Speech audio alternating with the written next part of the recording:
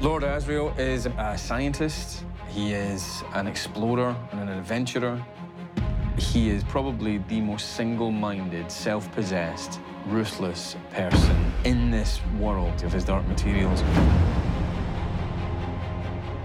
His dark materials is all about trying not to limit creativity, and it's about the emancipation of the human spirit. One of the things that really define Lord Asriel, he's viewed in this tale through the eyes of Lyra, a little girl, his niece, who doesn't understand him. He is immercurial, he is unattainable. I want you to spy on the master. If you make a noise, I will not save you. You're on your own.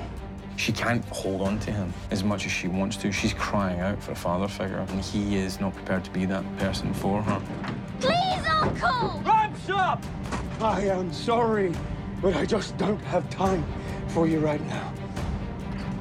He feels a huge sense of responsibility to all of humanity, and he will sacrifice his own family in order to serve the greater good.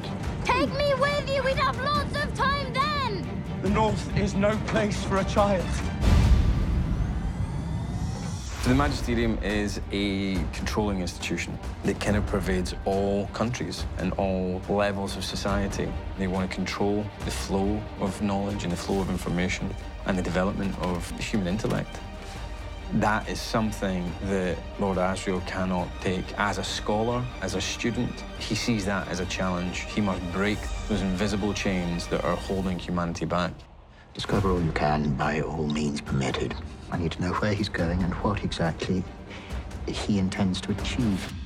In this reality of his dark materials, the human soul is actually personified in the character of an animal that is with every single person. My character, his soul, is called Stella Maria, and she is a snow leopard. The storm is upon us!